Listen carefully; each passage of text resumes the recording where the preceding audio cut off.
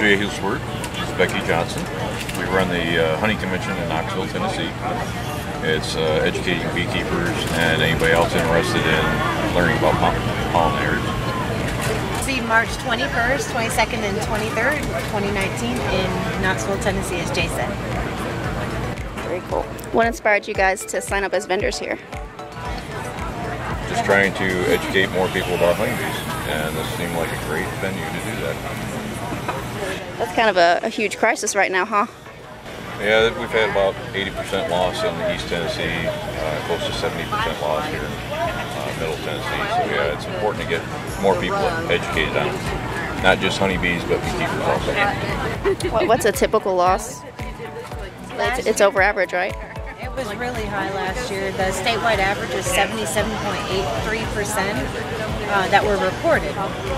So it was very high, one of the highest it's been in a decade. Will you guys come back again next year? Oh yeah. Yeah? Definitely. Very cool.